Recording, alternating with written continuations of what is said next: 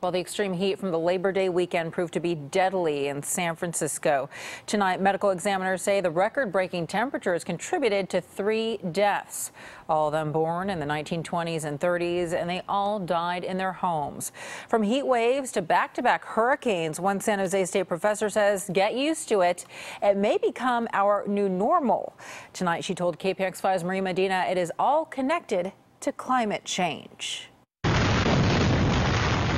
Back-to-back hurricanes Irma, Jose, Katia, and Harvey, which devastated parts of Texas. It's got to be a 500-year flood or a 1,000-year flood. It's ridiculous.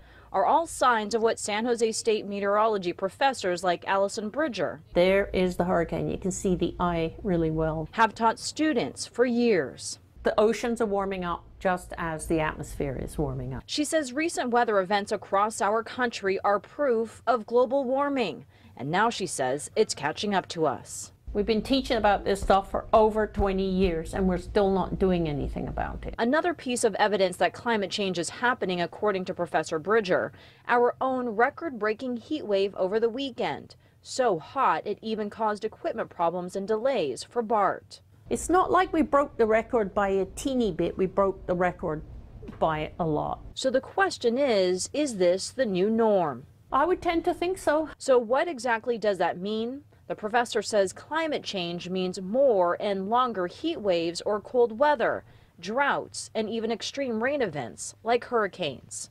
Harvey was probably able to grow strong because of the super warm temperatures in the ocean in the Gulf of Mexico.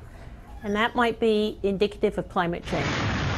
Whatever changes are going on, they're happening faster than we were ready for. While the professor says we shouldn't panic, she says she is concerned about how global warming will impact future generations.